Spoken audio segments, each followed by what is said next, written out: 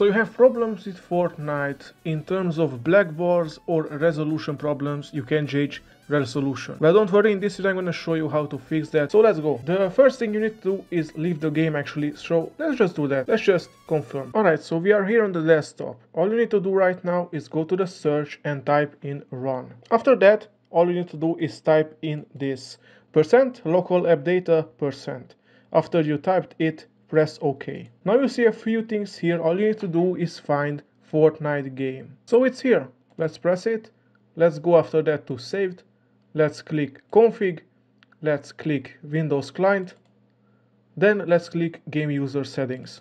After that, all you need to do is focus on two metrics. I'm gonna show you that right now. So here they are. I'm gonna just show it to you. These two. The name last confirmed full screen mode and preferred full screen mode. So both of these need to be 0, exactly 0, and if you do that correctly, it should solve all the issues. Now, if you find those and typed in 0, then it should be perfectly fine. Now you can leave this and save it. It's gonna type in here. Now you can leave this and go back to the game. Okay, now that you're in the game, you can check it out for yourself. Let's go to settings, and here we are. Let's see. Yes, you can change the resolution, you can change the FPS, of course, and all of that works perfectly fine.